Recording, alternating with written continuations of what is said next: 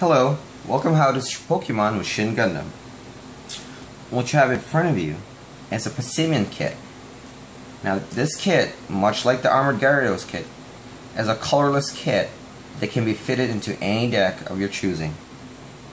What you have in front of you is a set of Passimian, 3 Mew EXs, 3 Dawn of Memories, 2 Rotom decks, and 2 Bridgets.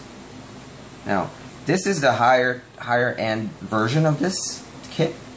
Now there is a lower version of it, meaning it's a cheaper version, and let me show you the differences. Now this is a lower cost kit. It involves 4 Passimians, 4 Mews, Dawn of Memories, 4 Fighting Fury Belts, 2 Rotom decks, and Bridget. It's essentially the same thing. The only difference is you would have to rely on Fighting Fury Belt to beef up Mew from 50 hit points to 90 hit points and plus 10 damage. Now let's see what this kit can do.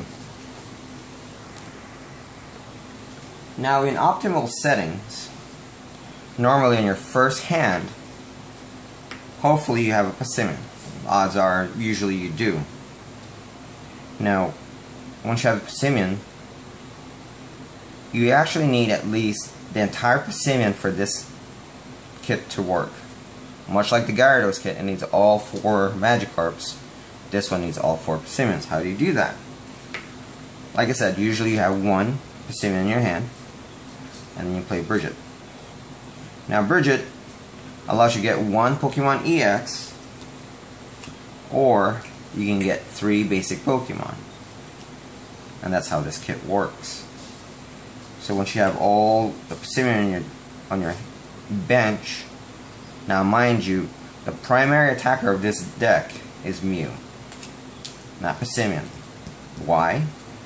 Now Passimian's power is 10 damage plus 30 damage for every Passimian on the bench.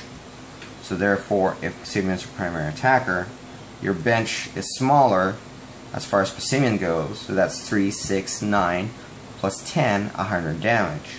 You want to maximize this, and that's what Mew is for.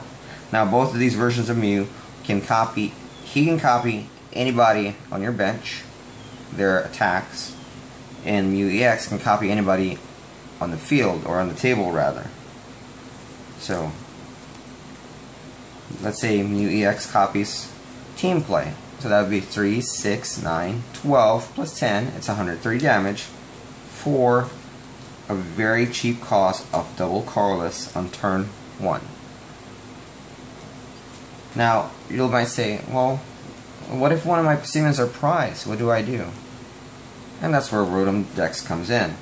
Rotom Dex allows you to count the number of prize cards you have, shuffle them back into your deck, and then place back exactly 6 prize cards from the top of your deck as the new ones. So there's a very good chance they'll be recycled back into your deck. Now, some of you may notice on the my deck list, you may see this guy. Now, like a meh card. He's not that great. Guillotine's 50 damage. He has Roof Fling, which relies on a coin toss. 110, basic green. But that's where you basically have to let it go. Meaning, I don't use this card as my primary attacker either. I'll lose. Think of this as a tool. Now, he goes on the bench, and Mew EX, or Mew for that matter, can copy Fling for a double colorless. What's it for? What's he there for? Now let's say your Pokemon starts breaking out the Break card, or evolves up to stage 2, or worse even yet, a Mega Pokemon. And that's where Roof Fling comes in.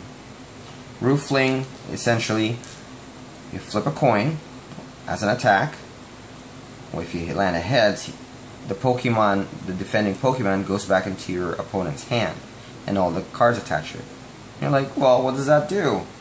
Well, if he's a stage 2, he just wasted all his resources to evolve that guy to stage 2. If he used Evo Sodas, if he used Ultra Balls, and worse yet, if he used Rare Candy, his chain is broken.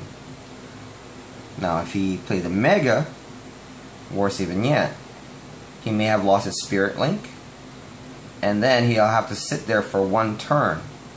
2 turns with this guy will pretty much kill a Mega. That's 130 damage, times 2, that's 260. That pretty much kills usually most Megas.